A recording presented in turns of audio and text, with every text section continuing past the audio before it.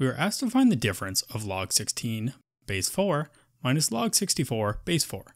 I recommend you take a minute now, pause the video, and try to solve this problem on your own first before we go through the answer.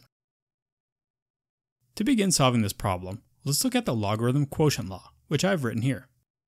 We see that when subtracting logarithms of a common base, in this case 4, our new argument becomes the first argument divided by the second argument. Therefore, our answer is log 16 divided by 64 base 4. Through simplification, 16 over 64 becomes 1/4, or 0.25. So let's write that here. So, we are left to find out what power can we raise 4 to get 0.25. Well, raising 4 to the power of -1 is equal to 0.25.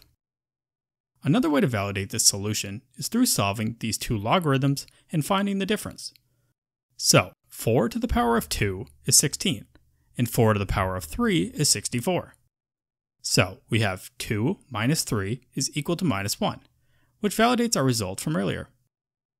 If you enjoyed, please like and subscribe to both of our YouTube channels.